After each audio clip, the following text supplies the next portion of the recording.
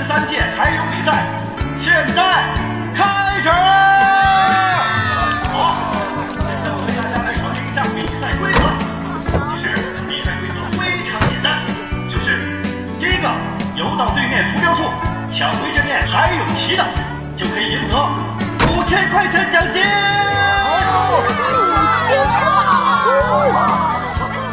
现在请各位参赛选手准备。千羽怎么还不来呀？千羽，加油！各位村民，我们一起来倒计时，5、4、3、2、1，开始，冲啊！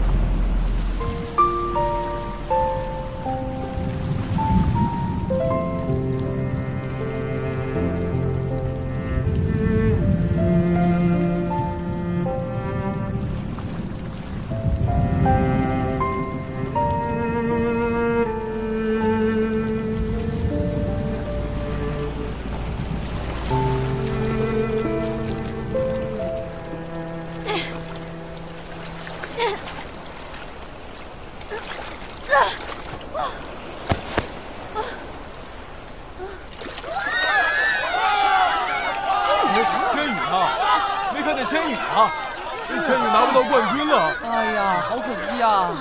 喂，醒醒！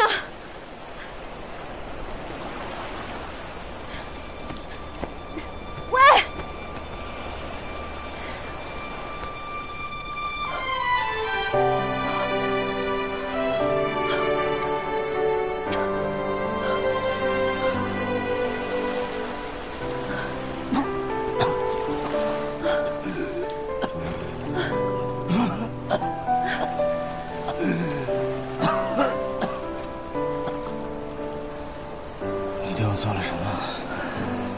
我给你做人工呼吸，要不是我救你，你早死了。什么味儿？有吗？难道是我早上吃的茼蒿？茼蒿？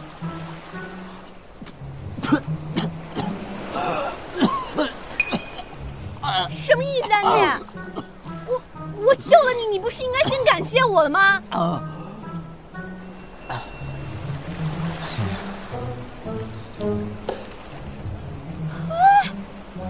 你这什么态度啊？我因为救你，损失了海泳大赛的5000块奖金，还给你做了人工呼吸，我的初吻都没了。人工呼吸又不是吻，不都是嘴对嘴吗？有什么区别呀？你必须赔偿我的损失，还有这次比赛的奖金。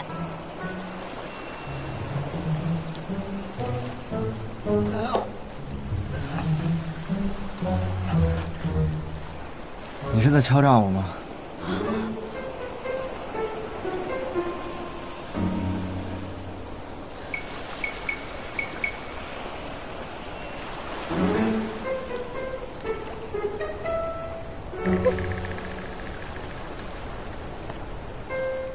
我救了你的命，你赔偿我的损失，这不是理所当然的事情吗？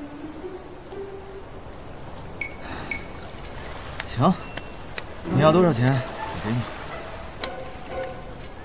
因为救你，我损失了海泳大赛的5000块奖金，加上打捞费1000，人工呼吸费1000。这不是敲诈是什么？我这是市场价，还没说完呢。还有，初吻损失费1000，你应该给我8000块。你的初吻才值1000块钱。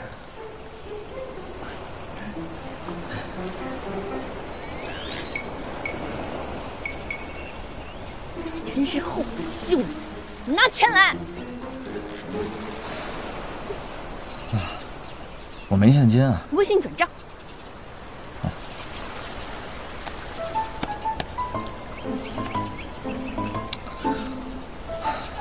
坏了。那你给我打个欠条吧。等一下。你别想逃啊！我天天扛水桶练出来的麒麟臂，对付你这种嫩鸡绰绰有余。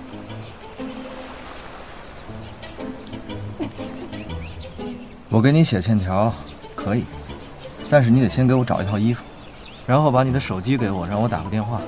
可以啊，我家就是开杂货铺的，要什么有什么，只要你肯出钱。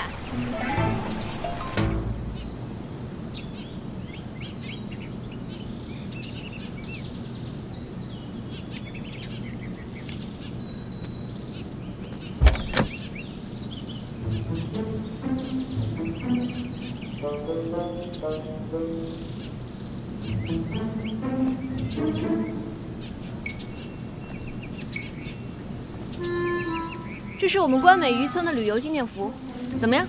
很有风情吧？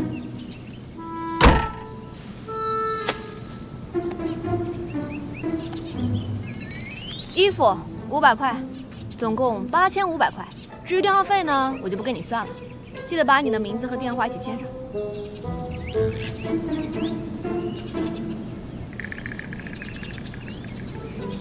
日息1%，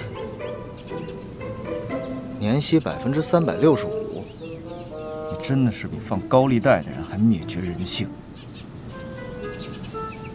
要不是我救你，你根本就没有人性可以被灭绝。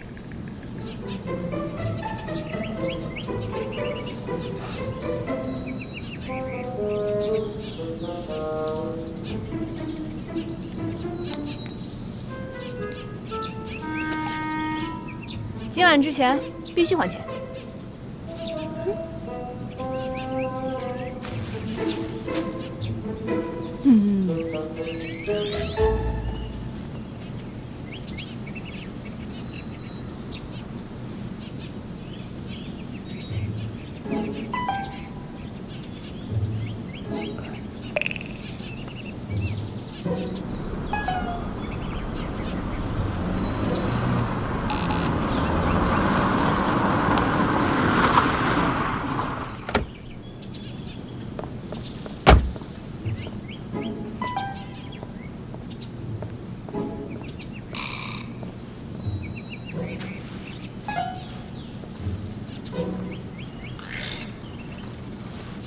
哎，去，别。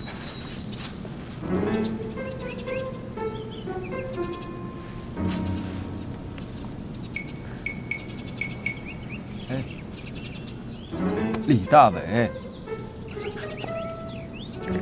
夏总。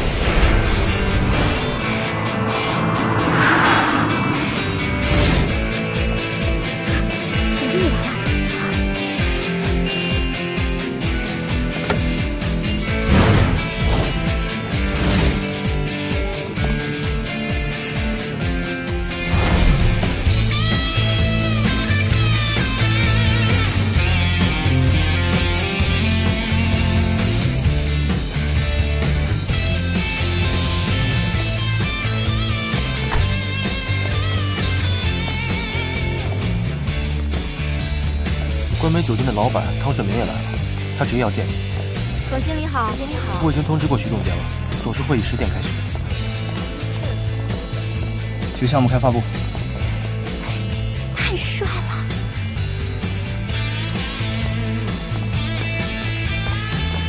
总经理好。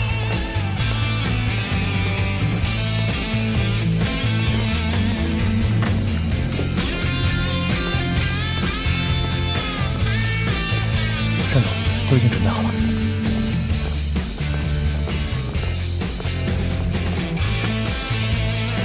好。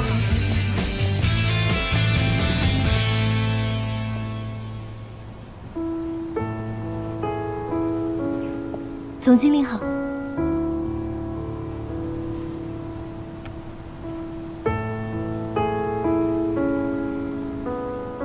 开发部经理。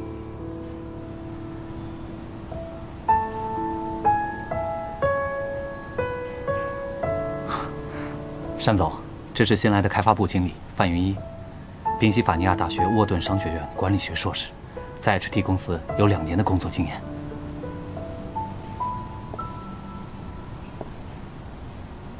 刘总监，你被开除了。怎么会这样？为什么？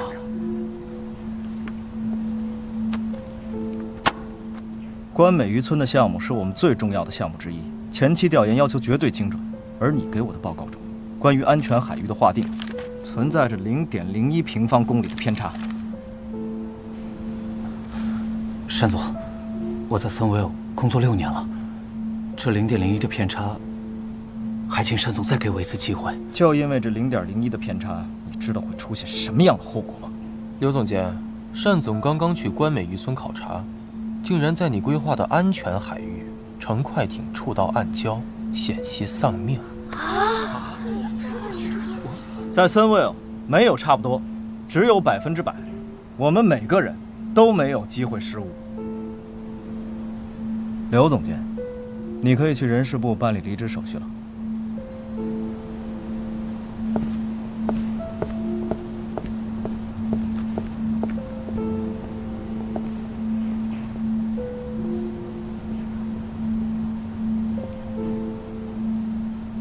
好了，我们继续工作吧。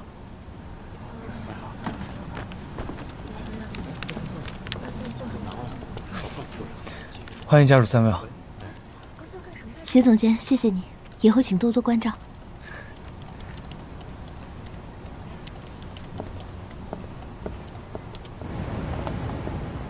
关美渔村开发规划。据准确的调研，关美渔村项目的年回报率是64%，20个月就可以收回投资成本。单总，你提前了关美开发的日子，是不是有点太冒进了？开发时间提前半个月，完工时间就会提前半个月，相应的，盈利时间也会提前半个月。而且我们的各个部门已经完成了各项准备工作。但是我觉得拆迁补偿还有开发的全部预算已经做完，除了森维尔自有的资金投入之外，还有 GQ 资本的参投，投资金额20亿。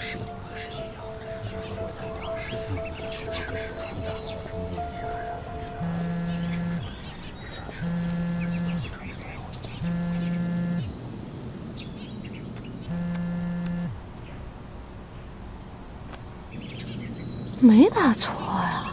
珊珊，帮我换一下，透明的那个，对。哪位？喂，哎，喂，你是那个洪浩吧？哎，我是你的救命恩人呀，你还欠我8500块呢，现在能不能打给我？什么茼蒿娃娃菜？你打错了。喂，喂，我什么玩意儿？骗子都这么猖狂？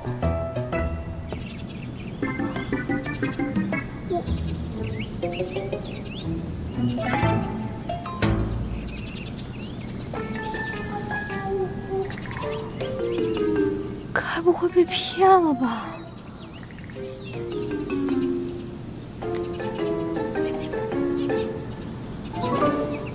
什么？你没拿到奖金还被人给骗了？叶千羽，你是不是傻呀？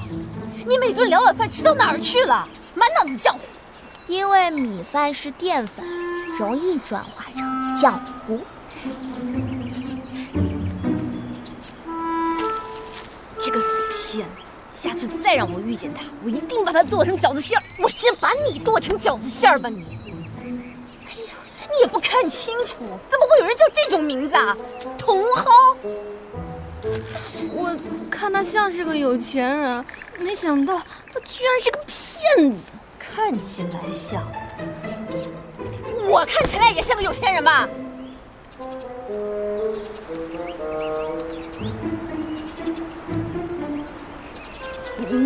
像。哎，行，赶紧去送货，赶紧去送货，没了奖金还耽误赚钱，去呀！这明明你们说好的要给1个月筹钱期，结果还不到2个礼拜，就迫不及待的找人拆迁，你们言而无信。事到如今，您只能放弃，但是我可以承诺给您合理的拆迁补偿的。拆迁补偿？我不稀罕。这冠美酒店是我们汤家3代的心血，今天让我给卖了，我对得起列祖列宗吗？我告诉你们，如果你们一定要拆的话，就先从我的尸体上踏过去。你做不了主，我去找单俊浩。快拦住他！唐老板，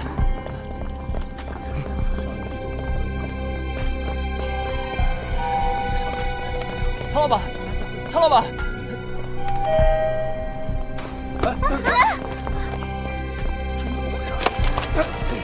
你干嘛？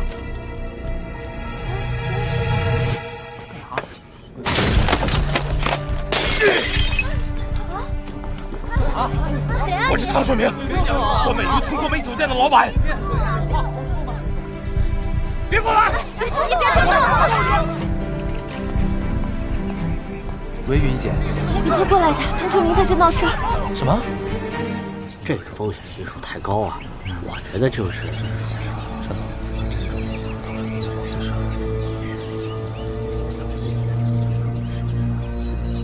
各位先休息一下。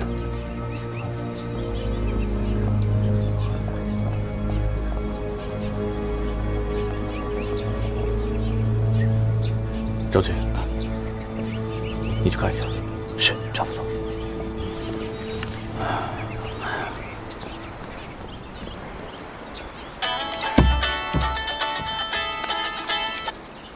喂，阿生。喂，千羽，大事不好了，冠美酒店又被拆了。你说什么？我们刚才找不到老汤，就去他的房间，结果发现一张拆迁通知书。不是谁要拆冠美酒店啊？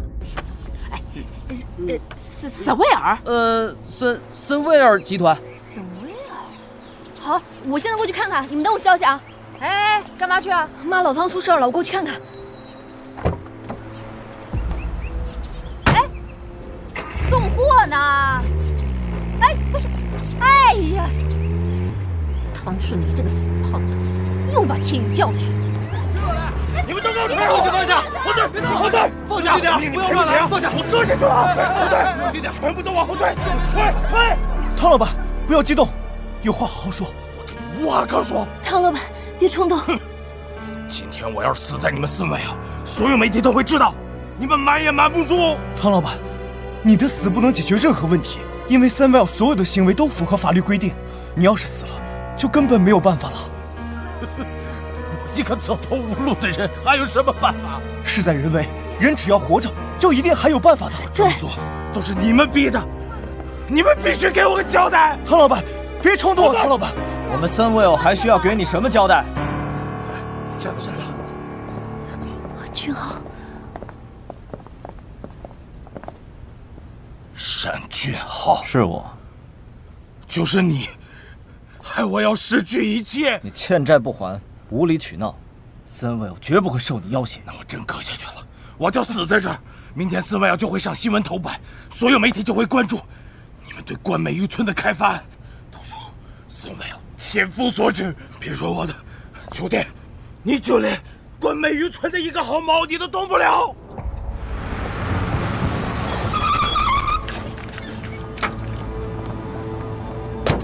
哎，你有什么事儿？我是来找人的。对不起，森威尔现在不接受来访。冠美酒店的汤顺明是不是来这里了？我是来找他的，他是我叔叔。汤顺明，汤顺明，你以为这样就会受人关注吗？告诉你，不会的。就算新闻播报了你的自杀事件，也只不过是一时谈资，很快就会烟消云散。那我也要你受到良心的谴责，让Samuel因染上我的鲜血背负道德的瑕疵。好啊，单总，既然你想死，那就死吧。你别后悔，我这就死给你看。不过我要告诉你，你现在对准的不是颈动脉，如果割错了位置，你不但死不了，而且会造成气管堵塞，更加痛苦。如果你割得不够深，你会因为大脑短时间内供氧不足而变成植物人，求生不得，求死不能。如果割对了位置，你的血液会在短时间内迸发到2米高，在短短5分钟之内流尽，迅速成为一具干尸。你别吓我啊！不得不说，汤老板，我很佩服你。不过，我可以友情地告诉你，颈动脉的位置。你别过来！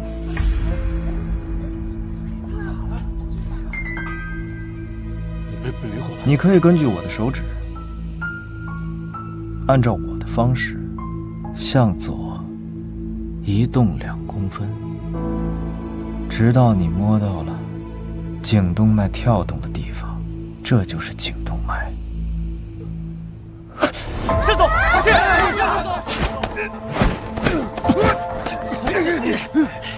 放开我！放开我！用自己的生命去威胁别人，是一件很愚蠢的事情。